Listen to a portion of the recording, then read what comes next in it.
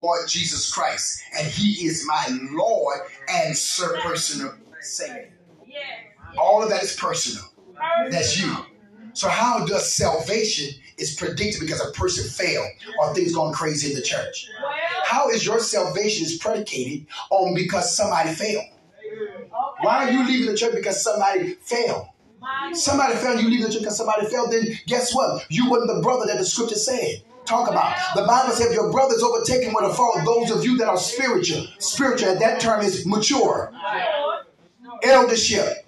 Got enough oil on your life. Got purpose. You understand. You got love in your heart. He said restore. But consider yourself.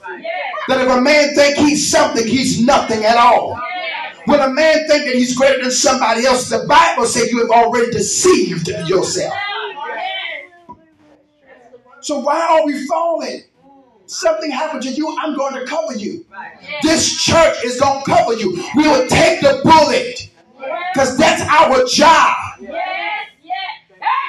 We are supposed to take the inadequate of the church and carry it to blogs and to the news.